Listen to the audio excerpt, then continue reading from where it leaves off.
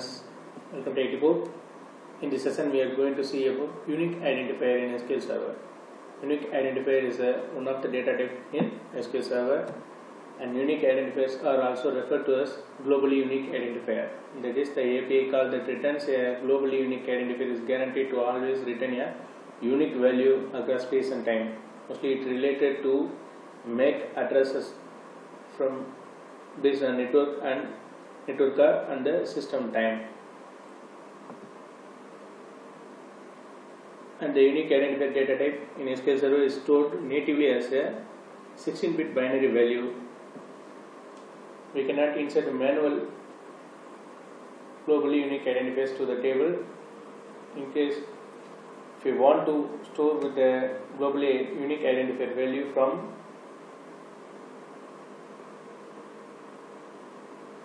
using Newid and NewSequentialid built-in functions. Both are the built-in functions generates a globally unique identifiers, and the Newid randomly generates a guaranteed unique value based on the identification number of the server's network card plus a unique number from the CPU clock.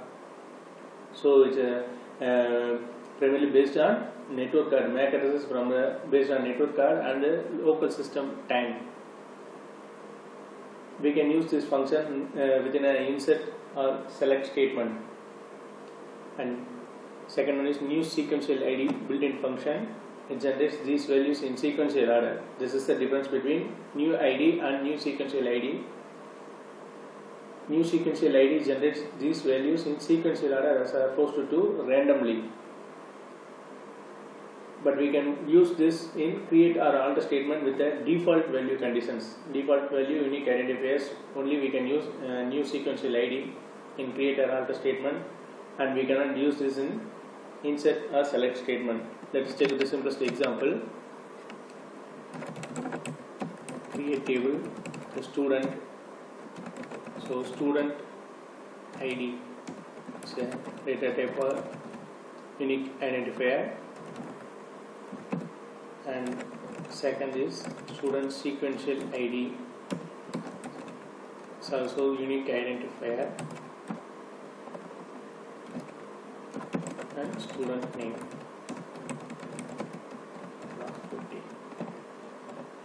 Create a table, going to insert with the statement student values.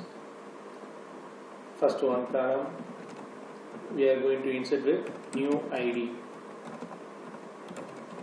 It's a built-in function. It generates a globally unique identifier ID from MAC addresses based on the network card plus CPU clock. And student sequential ID is NewSequentialid. This is also the built-in function. It generates a random ID with a sequential order, and going to give the name with. If I execute the statement, it will raise the error because we cannot give the NewSequentialid in the insert or select statement. It should be mentioned in default class, default constraints in the create or alter statement. See, the NewSequentialid built-in function can only be used in a default expression for a column of type in a create table or alter table statement. It cannot be combined with other operators to form a complex scalar expression. So we cannot use this function in this statement.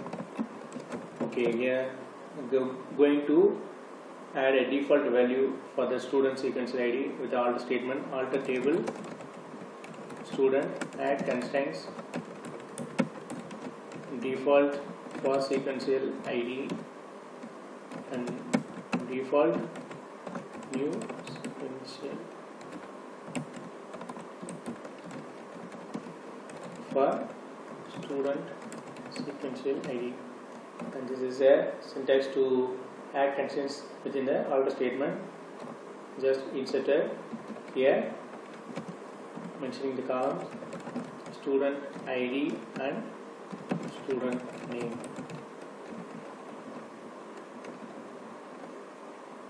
now I execute this.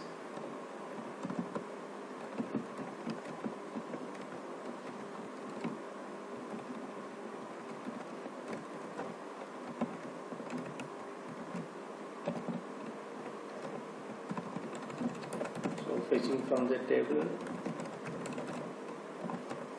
so it generates a ID. This is from new ID.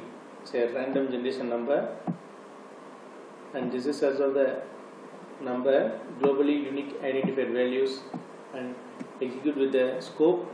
It seems to be like sequential, C, 2B and 2C.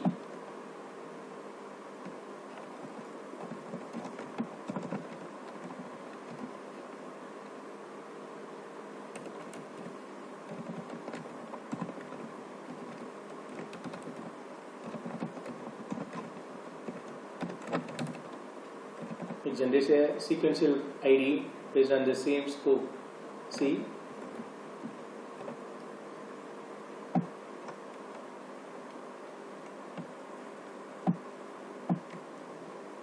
It is different random ID from new ID, and new sequential ID is there, seems to be like sequential.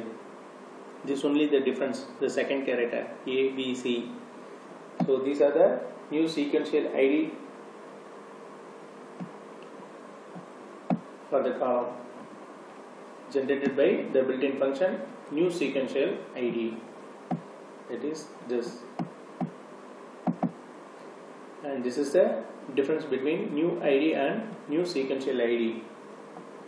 We can fetch with the ID. We can use this unique global ID, global unique identifier.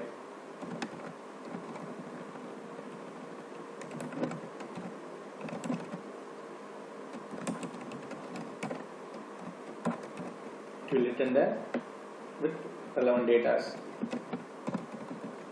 and we can use set and limited operators for this, and also this.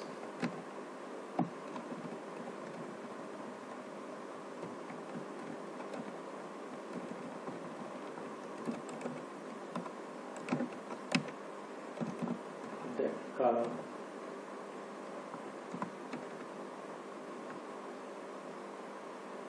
So, and the major advantage of using globally unique identifier is that they are unique across all space and time. This comes in handy if you are consolidating records from multiple SQL servers into one table, as in a data warehousing situation. Guids are also used heavily by SQL Server replication to keep track of rows when they are spread out among multiple servers, multiple SQL servers. The main disadvantage is using globally unique identifiers as key values is they are big, 16 bits pop. They are one of the largest data types in SQL Server. Indexes built on globally unique identifiers are going to be larger and slower than indexes built on identity columns, which are usually integers that are 4 bytes. So these are the unique identifiers methods, and new ID and new sequential ID is used to get globally unique identifier values.